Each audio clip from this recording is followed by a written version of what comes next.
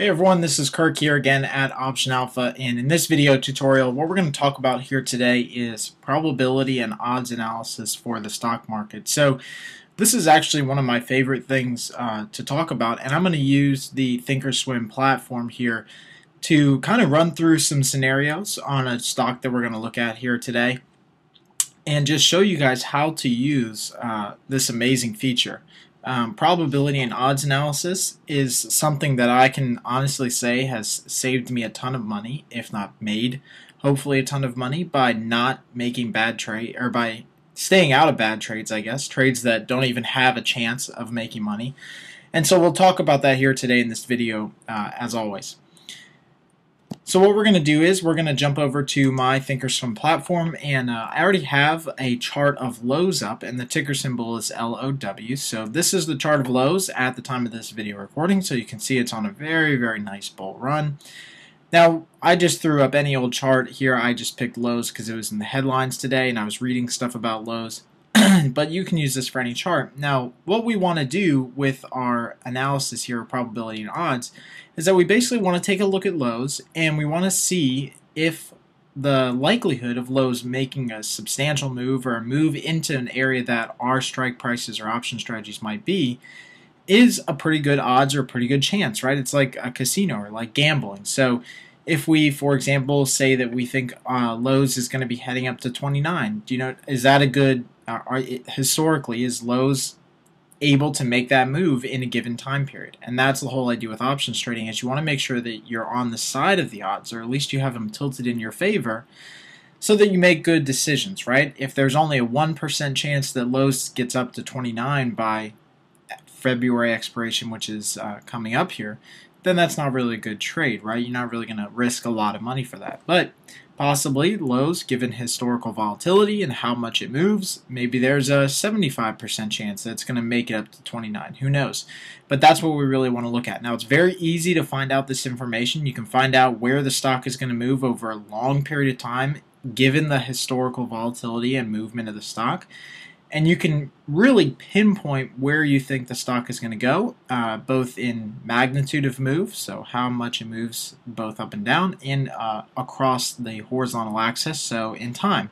So what we're going to do is we're going to jump right over to the Analyze tab here, and I already have Lowe's set up. So let me use my awesome highlighter tool now and show you guys what this probability analysis chart is. So all I've done is type the ticker symbol LOW in the top here. And this chart actually shows the probability of Lowe's making it inside this range. So let me just go over here. Up and down here are the prices, and you can see that the middle line right here is where Lowe's closed just the other day. So this is that dotted red line. That's where Lowe's closed, and you can see that the chart starts from that direction. So it goes both up in that direction along this blue, and it goes both down in that direction. You can see it's fairly evenly tilted because really there's a 50-50 chance it's going to be higher or lower, right? Now, down along the bottom are the dates, right? So right now we have days from today. So you can see that 1 day from today, 2, 3, 4, 5. You can see that on the 5th day here is the January contract expiration. And Thinkorswim is so smart, they put that right on there so you can see it vertically on the chart. You can see over here is the February expiration for any Lowe's contracts. That is 33 days away. So you can see it's really helpful to see where Lowe's might be given this time period. Now what they also do is they take some of the more relevant points and they put them here as probabilities inside this chart. So you can see right now that January 12 contracts with 5 days left, which corresponds to the 5 here, that there's about a 50.83% chance that it's going to be between, that Lowe's is going to close between 23.69 and 26.32. So you can see that that's about where it should be, right? About a 50-50 chance it's going to either close above or below that range. After you start getting out further in contract months, right, you can start to see that there is much more of a tilt in the odds, right? So instead of being 50-50 here, you can see that all the way out here, January 2014, which is 733 days from now, you can see that there's about a 10% to 8% chance that it's going to be within this range here. So within the range of 23.69 to 28.95. it's got a much higher likelihood that it's going to be below that range actually, so below 23.69. So again, if you're a long-term investor, this may kind of scare you there. But the idea here is that you look at this chart, this probability analysis, and you make inferences about where you think Lowe's is going to go. You use this to then correspond to options trade that you're going to use. So for example, let's look at an example right now, and I'll just clear this chart. So let's say we're going to trade February contracts, so we're going to look at 33 days here. My probability range I have up here is 70%. This is important here. You can change this probability range at any point, but this probability range up in the top right hand corner of this video, it's important, and what it's basically saying is that based on the historical trading of Lowe's, this chart will automatically adjust so that anything inside this blue region, anything inside this blue cone here, there's about a 70% chance that you're going to be right in that Lowe's is going to move anywhere between here by expiration.